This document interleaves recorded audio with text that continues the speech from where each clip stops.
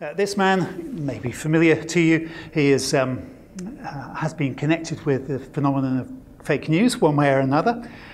On the receiving end of many claims of being a purveyor of fake news, lots of people saying that the things that he tweets are not necessarily true or even are completely untrue. He maintains that much of the mainstream media, CNN in particular, is a purveyor of fake news and is just out to get him. And so there's claims and counterclaims of what's true and what's false. But with the presidential campaign of 2016 and the Brexit referendum in UK in 2016, the whole issue of fake news took on a level of importance that it had not had previously. It's not that fake news is a new thing. We'd had plenty of fake news before. As long as the world has had politicians, we've had fake news. As long as human beings have been telling each other about issues of importance, there's been fake news. So it's not a new thing in some ways. But the particular circumstances that we have, the particular phenomenon of fake news as it is at the moment, is quite a new thing. It has some very distinctive features. So we need to understand the phenomenon of fake news. We need to understand what causes it, how it spreads, and how we counteract it. So understanding the phenomenon of fake news. First, we'll go over this very briefly, the changing landscape of public discourse. I don't need to tell you, of course, how much it's changed in the last, well, say 12 years. 12 years ago, we did not have Twitter or Instagram or Snapchat or WhatsApp or Facebook or YouTube.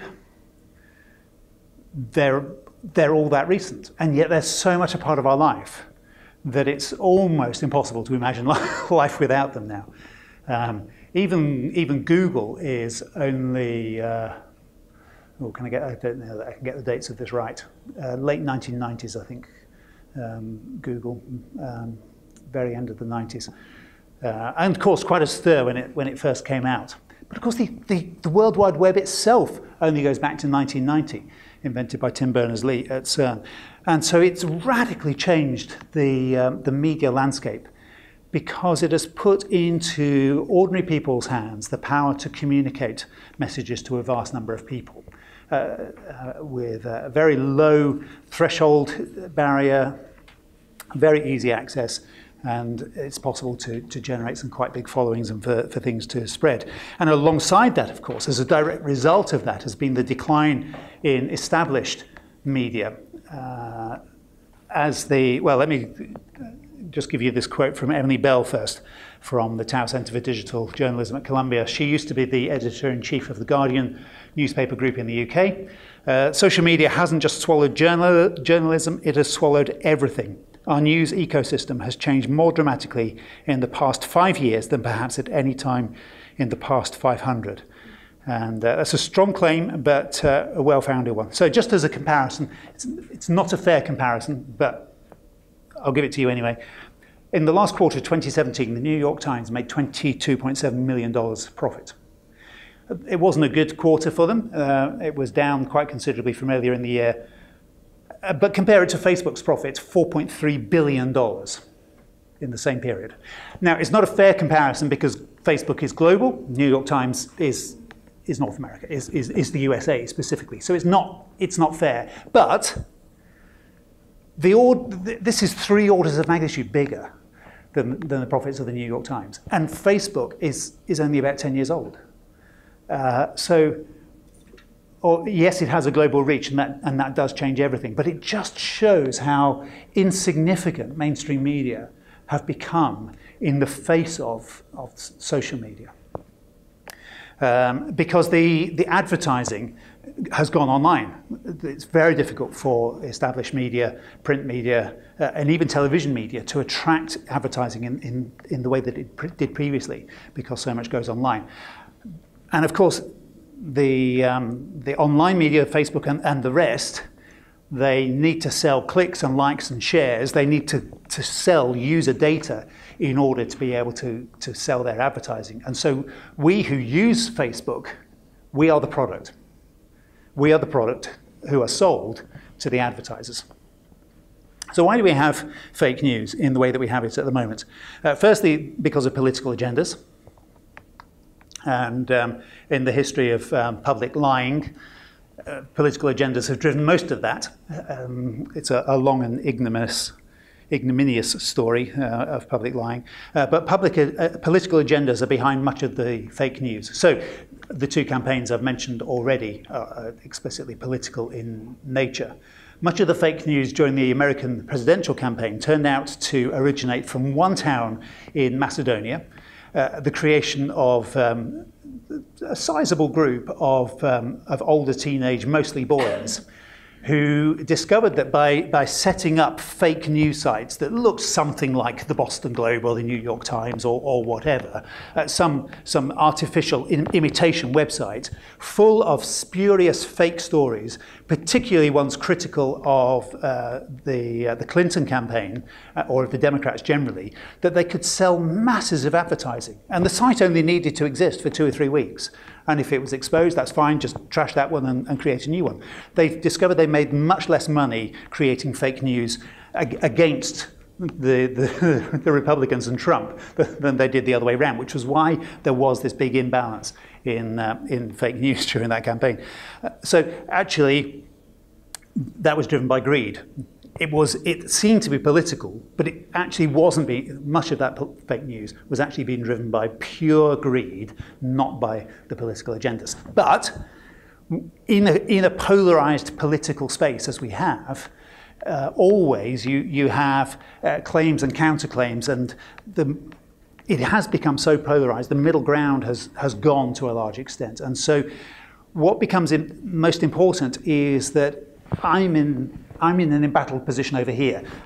The enemy are in an embattled position over there.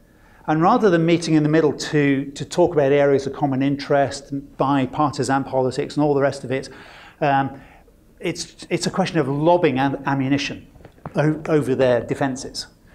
And it doesn't matter if it's true ammunition or if it's false ammunition. What matters is that I'm inflicting a wound on them. And so they're doing the same back. So it just escalates into a trading of fake news. This is the Wired story from early 2017 that broke publicised the story of the Macedonian fake news factory. Very interesting story, worth finding online. Third reason is that virality, the number of clicks and shares, matters more than truth or quality. What I was saying just now about we are the product and the advertisers buy us and our data from Facebook. So it matters immensely to Facebook that we click and like and share things, because that creates the data to sell. So they want to encourage us to have our news feeds full of things that we're going to respond to and love. That's what's behind the change of the Facebook algorithm, so that it gives us lots of things that we want to see and it doesn't give us the things that we don't want to see. But a fake news story, of course, is inevitably, by its nature, somewhat sensational. So it's going to get a response. And because it gets the response, it gets shared, it gets liked, or it gets the angry emojis or whatever it might be. But there's a reaction to it. And that reaction means it's more sellable to advertisers. Not that it's broken down to quite that level, but that's what generates the traffic flow. And so it matters much more than truth or quality. You may be familiar with the website Gawker, that's now gone because of a series of actions brought against it, funded by Peter Thiel. But Gawker thrived on sensationalist stories. And Nitzan Zimmerman, who was responsible for 85% of the traffic on Gawker at one point, he said, it doesn't matter whether it's true, it just matters whether people like it and share it. And the truth doesn't matter. It's just got to spread. And then another factor is just simple carelessness. Fake news spreads because we don't bother checking our sources. I was caught out on something just yesterday. I came across a piece of information back in 1997. And this seemed to be a perfectly reasonable, surprising piece of information about the state of Alabama passing a law to redefine pi. so that it was consistent with a young Earth creationist reading of Scripture. So pi was redefined to be 3. And I mean, this was a very surprising story, but it seemed to be a legitimate source. And so I have spent the last 11 years believing the story and discovered yesterday it's actually not true. So there we are. I was careless. I didn't check my sources. I was surprised, but not surprised enough to do a little bit of digging. So that's just carelessness, and there's a lot of that around. We're all guilty of it. And then most fundamentally, we live in a post-truth context. Post-truth was defined as the word of the year by, or named as word of the year by Oxford Dictionaries in 2016, very end of 2016. They said the word wasn't new. It goes back at least to 1992, but its increase in use went up by 2,000% during 2016 in those campaigns, political campaigns. And they say that post-truth relates to circumstances in which objective facts are less influential in shaping public opinion than emotional appeals.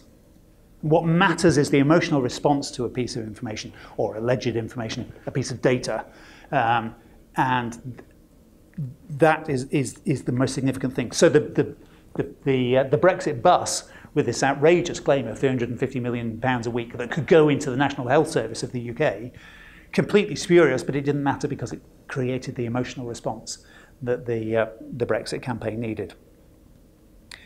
Abdu Murray is an American, former Muslim, and he's just published this book, Saving Truth, Finding Meaning and Clarity in a Post-Truth World.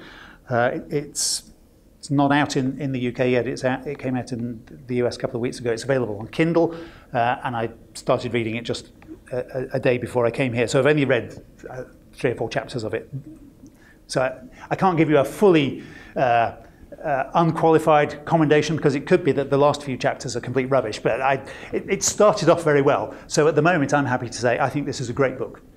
Certainly a great first half. I'm sure the second half is just as good, but I don't want to be found guilty of giving false recommendations if it if it turns out that the last few chapters are rubbish. Anyway, he says early on in that book, post-truth has two modes. The first is a soft mode, by which I mean we may acknowledge that truths exist, or that certain things are true, but we don't care about the truth if it gets in the way of our personal preferences. The second mode is hard, by which I mean a willingness to propagate blatant falsehoods, knowing they're false, because doing so serves a higher political or social agenda. So both are around, both discount truth in different ways, but the second says, I know this is a lie, and I don't care, and I'm going to put out this lie because it serves my purpose. The first mode says, well, there's some truth in here, the level, there's enough truth in here for me to feel positive about this, and for me to pass it on. Yeah, it may not be completely true, and so it matters less. So it's softer, but Abdu Murray goes on to say that he thinks actually that's more dangerous because it's more insidious. It's harder to spot because then there's some element of truth in it very often. Jonathan Friedland said, in the era of post-truth politics, an unhesitating liar can be king. That's an article that he wrote back in May 2016 in the middle of the Brexit and American presidential campaigns. A very interesting article, still well worth reading, even though history, of course, has moved on quite a long way in the 2 years since he said that. But the idea that an unhesitating liar can get to the top, can succeed because of that willingness just to do whatever it takes is quite a stark reminder. And so we're in a situation described by Jeremiah. Truth has perished. It is banished from the lips. So that's some of the causes of fake news. Political agendas, greed, the need for virality, just sheer carelessness, and the post-truth climate. How does it actually spread? There's a number of psychological and sociological factors. The first is psychological, is that fake news spreads because it creates an emotional connection with us. The rider on an elephant metaphor comes from Jonathan Friedland, who is psychologist, if I remember rightly, one of the most highly rated TED Talks on the righteous mind, and he has a book called The Righteous Mind. And he talks about how in our decision-making processes, there are two parts of us. There's an emotional part, that's the elephant, and actually that's 85%, he says, of our responding to things. And then there's this little bit, the rider stuck on top of the elephant, which is the rational part of our brains. And if we come across something, that elephant is going to decide whether it likes it or whether it doesn't like it.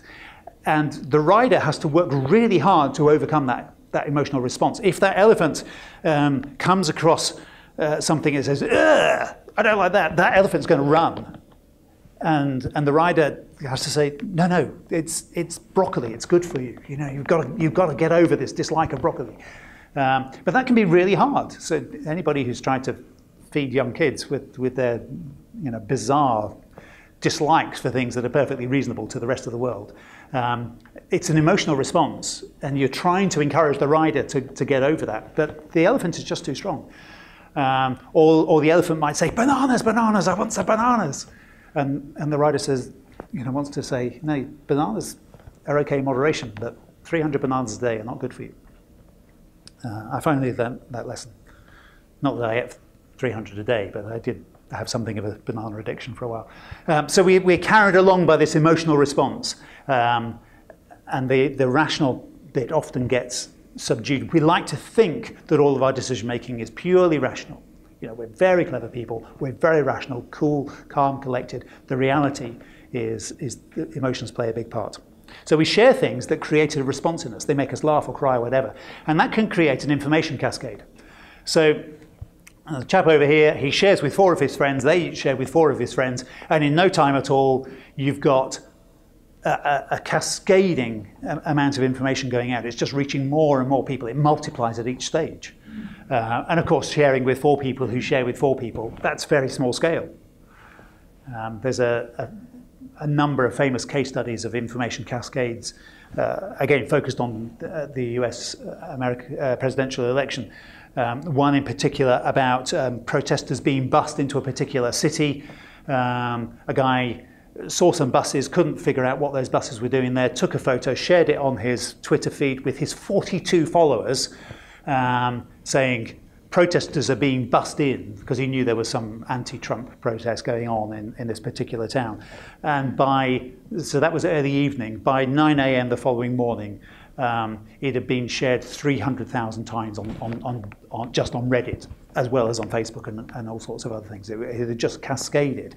And then he realized the following day that actually those buses were there for an IT, some very techie conference of a company. They'd bussed in their employees from all over the USA, and the buses were there for that. And so he said, he went public and he said, "I was wrong. They were there for a completely different reason. I'm sorry. This got out of hand. I just didn't check. I didn't think." But of course, the trouble is that initial thing created an emotional response in people. "Oh, they can't do that. That's outrageous." Click, share, click, like, click, angry. And it spreads like wildfire. Him saying, "Oh, sorry, my bad. It was a tech conference." Who cares? Nobody's interested. So that doesn't spread because it doesn't generate the emotional response. So the combination of the emotional response and the way that social media works is you get this cascade of information. That's related to the idea of social proof. We value things because other people have already valued them, particularly people within our social circle.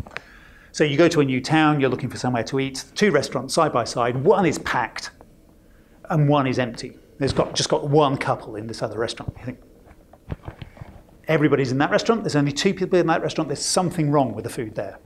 So you try to go to the busy one. You get the last available table in the busy restaurant, and then discover that actually it's only full because the chef is having a family party and he knows absolutely everybody that's in there, and that the best restaurant for 25 miles around is the other one, and if you'd arrived 5 minutes earlier you wouldn't have got a seat, but everybody just happens to have left. So the social proof is really important to us. So when we're buying things on Amazon or we're booking a holiday, we look for the reviews on TripAdvisor or the Amazon reviews. 10% of Amazon reviews have been shown to be fake. And yet still, if it hasn't got 4 stars, we think, oh, it's probably not that good. And especially on Facebook, if we can see that our friends, that Facebook are constantly doing this to you.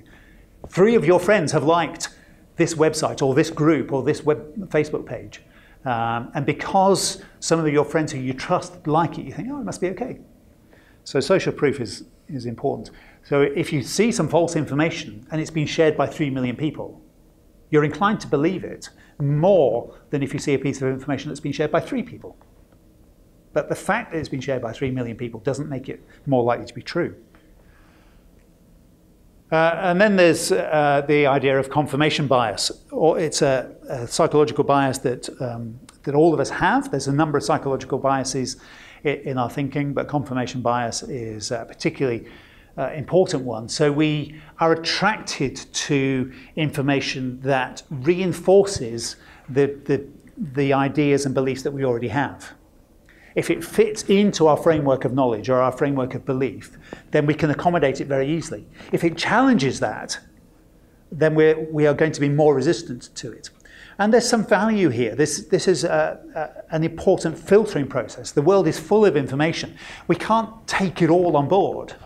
And we don't want to take on board a whole load of information that undermines everything that we believe. So there's some sensible filtering going on here.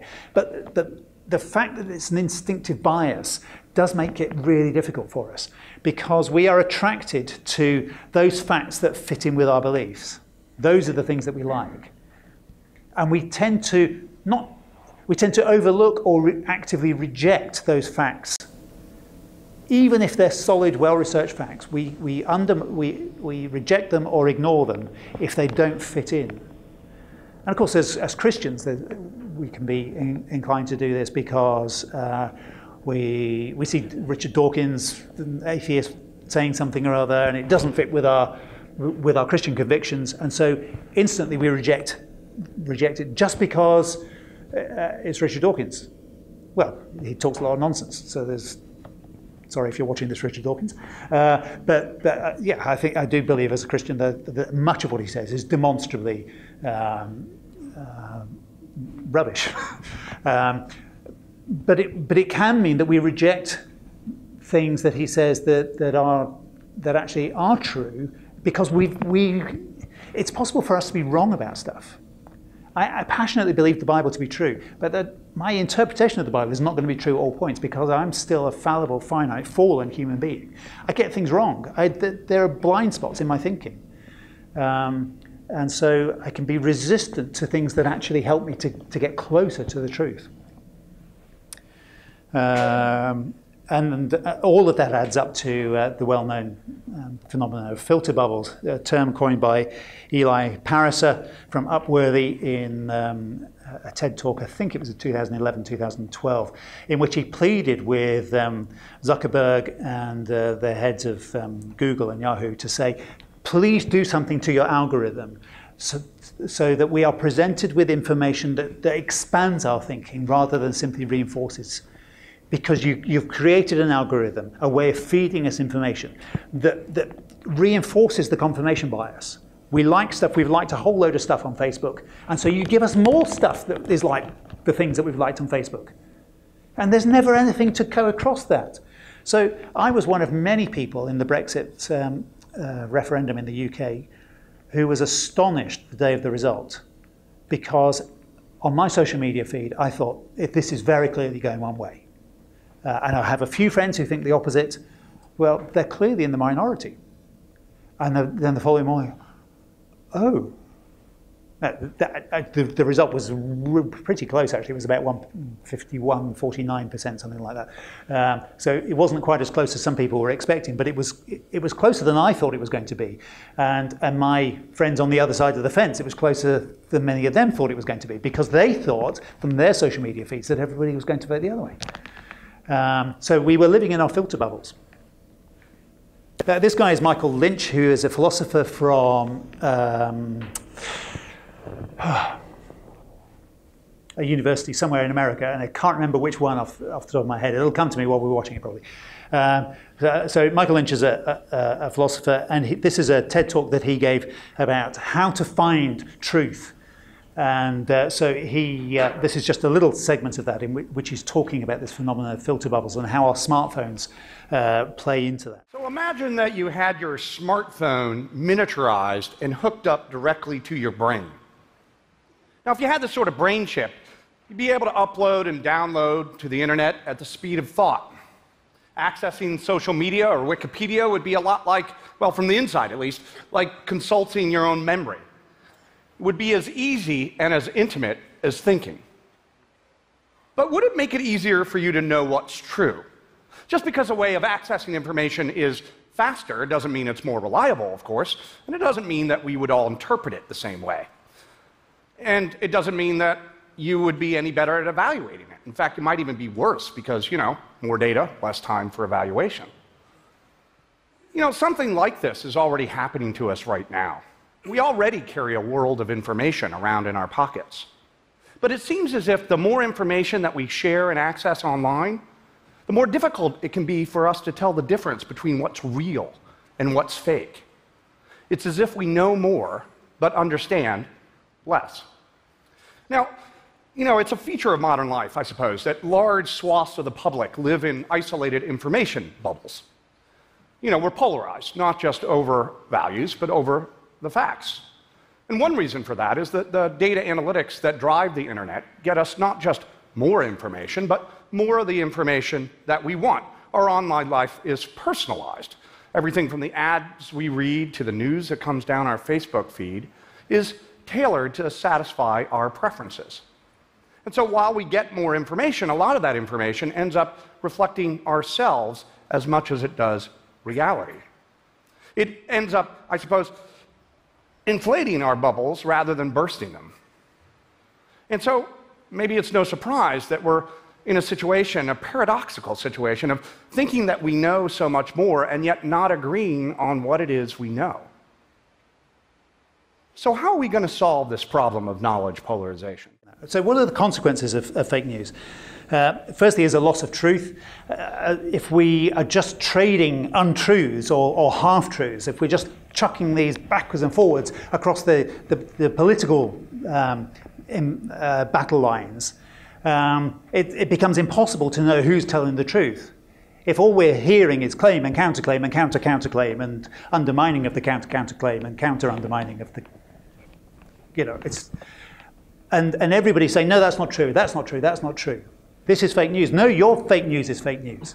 And fake news has become a term of abuse for something that I don't like. And it becomes impossible in that kind of context, or very difficult, to discover what's true. And actually people become apathetic about discovering what's true. Oh, there's just so much. You can't believe anybody. I'm just giving up.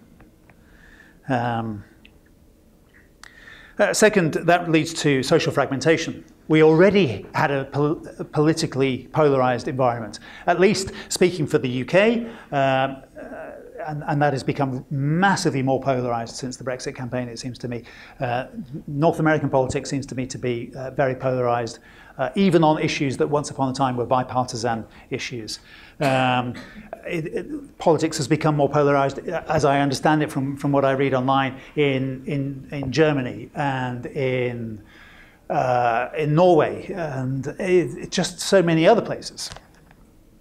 And so if things become polarized, if we can't agree what's true, society begins to break down, and we begin to just gather in little tribes, and a bit of news or counter-fake news or whatever is our flag to show our allegiance to a particular tribe, and it doesn't mean anything more than that.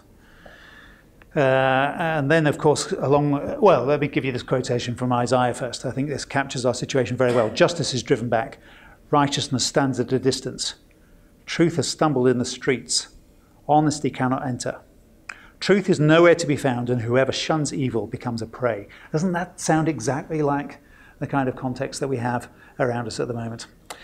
Thirdly is a loss of identity. If truth is undermined, if we live in a post-truth world where feelings matter more than what's actually true, that doesn't give you a secure basis for identity, because feelings, of course, are fickle. If we allow ourselves to be carried along by the elephant, you can have good days and bad days, and your identity is all over the place, because the rider on the elephant is not having a significant part.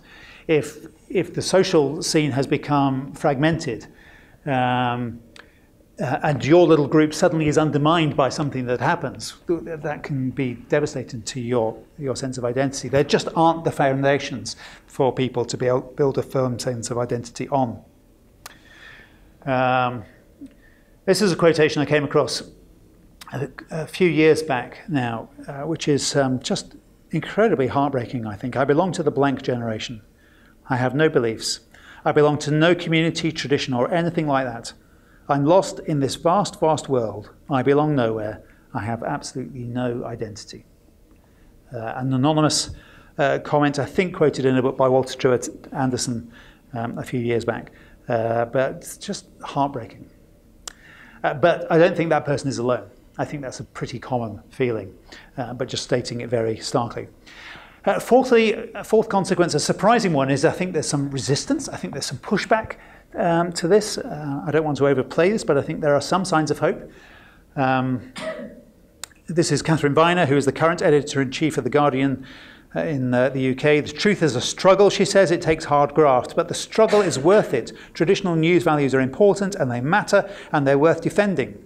So the Guardian is a very interesting newspaper in terms of its approach. It does sell online advertising, but they refuse to put up a paywall. What they do when you go to the Guardian website is they ask you to donate. It's become a crowdsourced journalism, effectively. They still sell physical newspapers, they still sell advertising, but they're looking for supporters.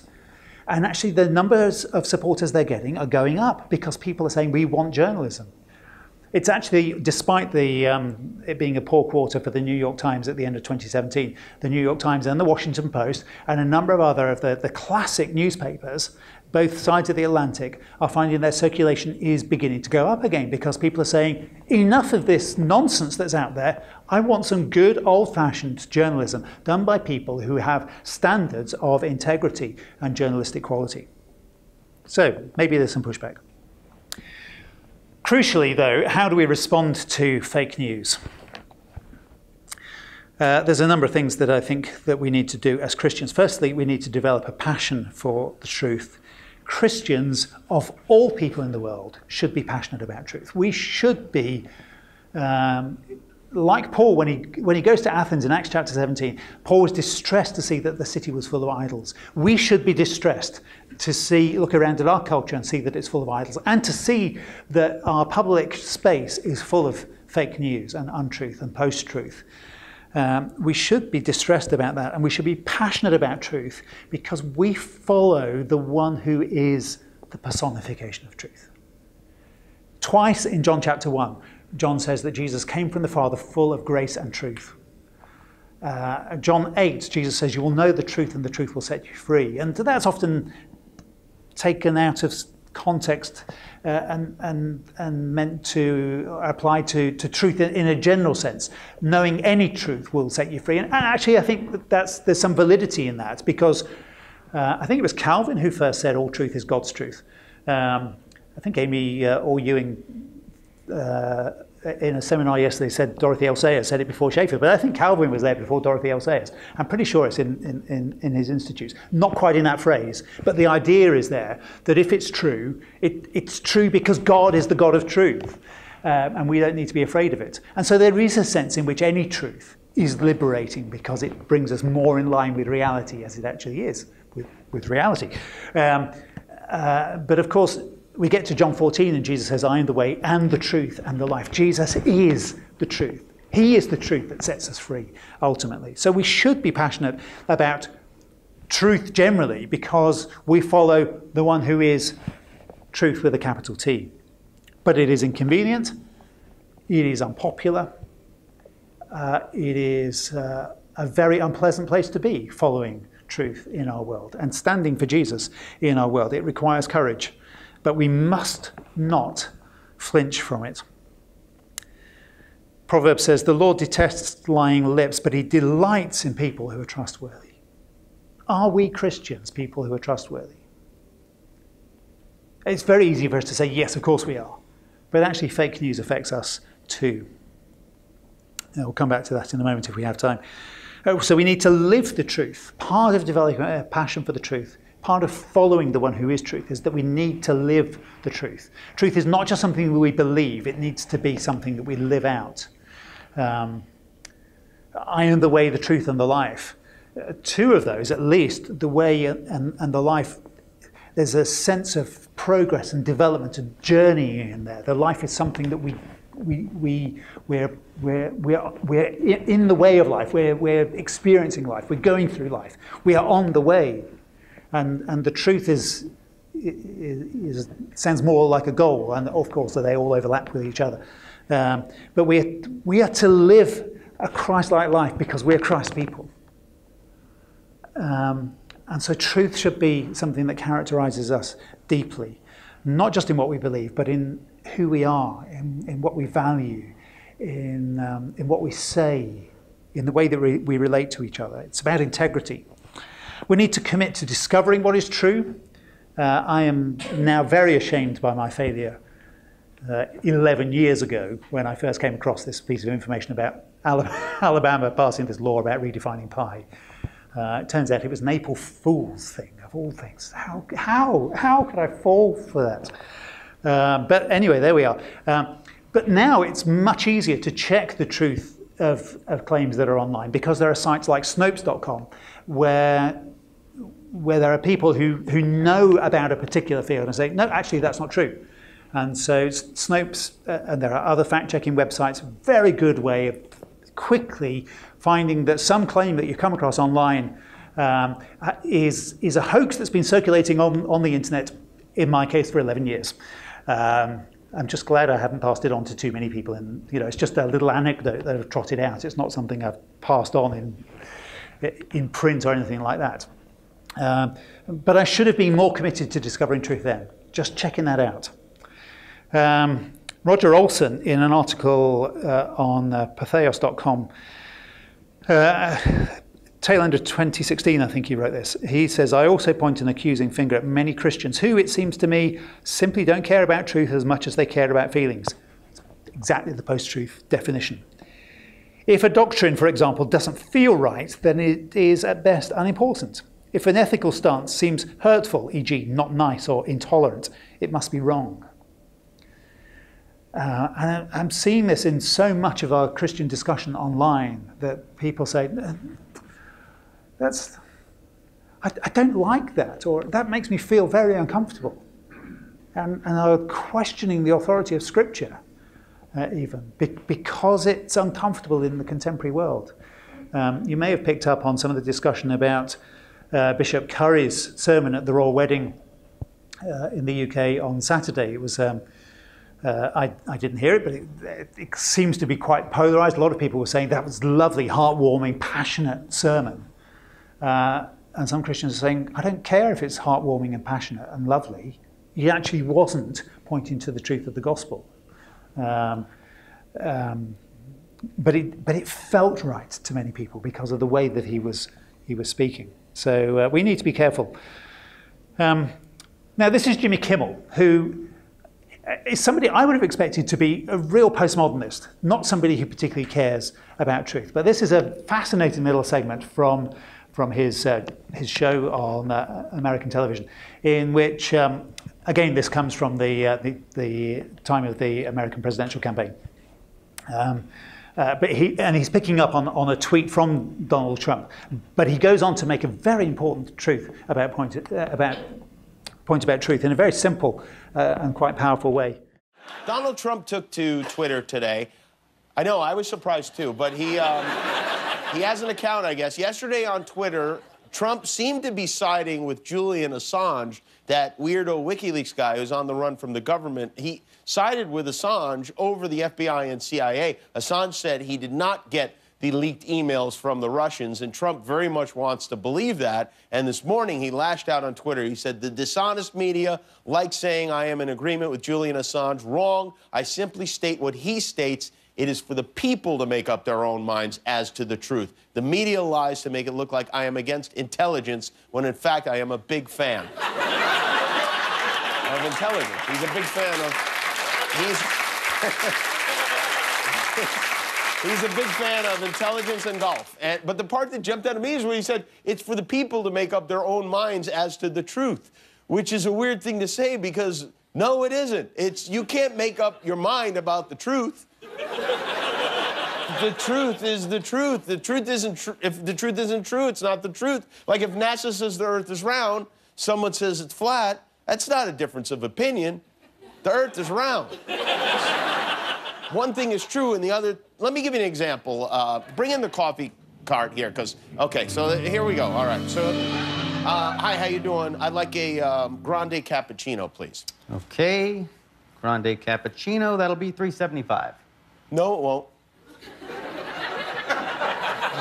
Yes, it will. Why? Because you think your opinion matters more than mine?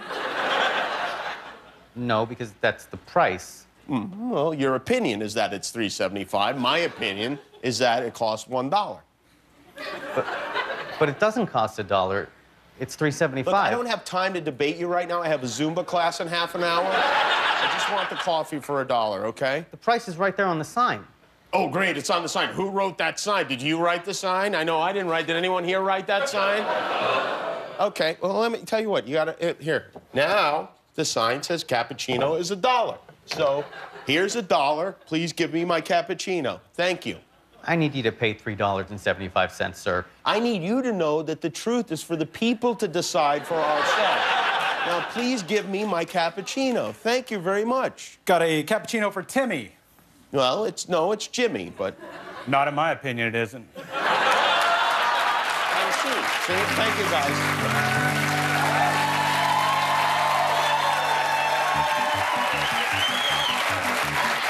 So I think we learned a lot, right? Truth is truth. And the people who downplay the importance of truth, actually, you turn the tables, and it doesn't work for them. You know, we all want the world to work on our terms, and the truth enables everybody to work on terms of the truth, not on whether my terms are better than your terms. You know, I want it to be $1, and you want my name to be Timmy.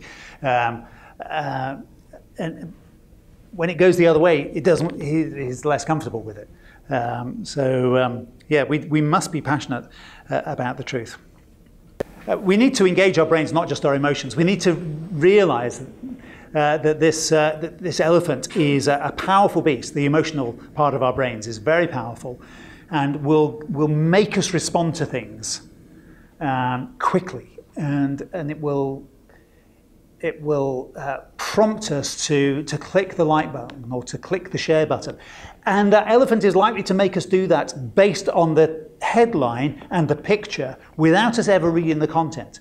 We need to get that rider back in control and to engage our brains and to say, I'm not just going to share this because I like the picture and the headline and it makes me feel either warm and fuzzy or it's filled me with outrage, which is the classic. Things get passed on because of outrage more than anything else. So we've got to engage our brains and make sure that we read things and understand what's actually being said, so that we can say, oh, no, this is not something I want to share. I don't think this is true.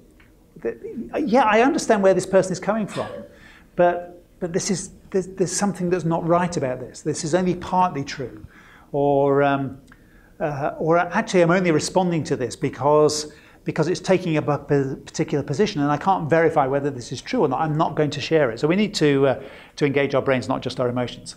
We need to actively resist our confirmation bias, therefore. Recognize that we have this instinctive tendency to value information that already fits with what we believe. And we have to take active steps to go beyond that and to expose ourselves to things outside of our filter bubble. So we need to, if we're concerned for truth, we need to be reading things not just from our particular little corner of the world, but from people who have different political perspectives from ours, different theological perspectives than ours. I'm passionate as an evangelical. We evangelicals haven't got everything right. And so I want to be able to read things by other people, to discover, where am I blind? What am I missing? What am I getting wrong? So in all sorts of areas of life, we need to do that. And so break out of the filter bubbles. We need to talk to people across the divides. That I was saying the other day to the media communicators group about this embattled situation, say within the political sphere, but in so many other areas of life, sexuality and so many others. And the middle ground has gone. And somebody said to me, is it such a bad thing that the middle ground has gone? Because in many issues, there's either true or it's not true. The sexuality thing, the Bible's position is clear. And you can make attempts to reinterpret that, but you're really not doing justice to Scripture. And he said, there is no middle ground.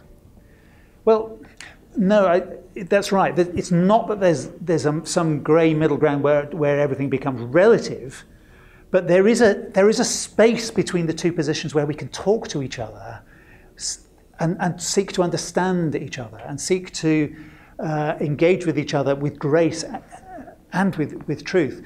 Os Guinness talks about the public square was once a religious public square. The secularization has pushed it to be a naked public square where religion has no place. And he says what we need is a civil public square where we can talk about issues calmly and reasonably. And so that's the middle ground that we need to find. So that requires us to break out of our filter bubbles, going the wrong way. We need to expose untruth. I think I've probably said enough about that already. Part of developing a passion for truth is that we find out what is true. When we discover it's not true, we must say, I'm sorry, it was wrong. I wish I knew the people that I'd told this thing about the Alabama law about pie to, so that I could now say to them, I'm sorry, it was untrue. It's too late for that.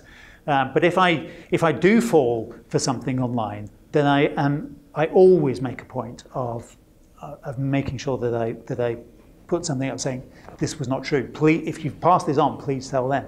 I know it's not going to get the same traction as the original thing, but we have to show where there is untruth. And that requires us to be critically reflective on what we're reading, not just taking everything that we read at face value. We need to challenge false claims and distortions as well. So something could be partly true, but it could be a distortion of the truth. We need to, therefore, also engage constructively, finding that middle space where we can talk and say, I think actually there's some things that you just said there that are not true. But let's talk about this. Let's find out what is true. Let's find out what the real issues are. And present a biblical perspective into that space. It was great hearing from Peter Saunders last night. Peter has done such extraordinary work in the UK media, going on to sometimes very hostile interviews to present a biblical case on sexuality and end-of-life issues and so on. And he's able to expose the untruths that are out there because he's done a lot of research. He knows the stuff. He's able to do it with grace. He's completely unflappable. Nothing riles him. But he's able to present graciously a biblical perspective. I think he's a master at the job of doing that. One last thing I'll say just before I stop is something from Elizabeth Oldfield, who is the director of the Theos think tank in the UK. She's written some stuff recently and has started a new podcast about 6 months ago called The Sacred Podcast, in which she interviews people, some of them Christians, many of them not Christians, intellectuals in the UK. She talks to them about what they hold sacred. And she's not meaning in a religious sense. What is it that you hold so dear, it's so precious to you, so important to value, that you would be really offended if somebody said, you need to give that up. I'll give you money to give that up. And you just wouldn't go there because it's so precious.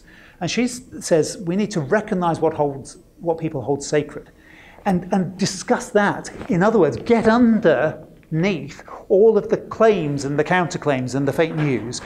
Why is somebody sharing a piece of fake news? What is it that they hold sacred that's prompting them to do that? If we can get underneath to get to that, then we'll have a much more intelligent conversation where we can present a much richer biblical perspective. This is the definition of the sacred from Gordon Lynch, which is where she picked it up from in the first place. He's a practical theologian in the UK. He says, the sacred is what people take to be absolute realities that exert a profound moral claim over their lives. Sacred forms generate their own visions of evil, the profane, and establish moral boundaries beyond which lie people who are regarded as inhuman or animals. He's putting it quite strongly. She doesn't put it quite so strongly. But what is it that people are so attached to? And if we can get to that, even in social media, just stop and think, engage the brain, forget the emotions, engage the brain, try and understand what is it that's driving this in the first place? Why has somebody shared this? And then engage with those values rather than the fake claims.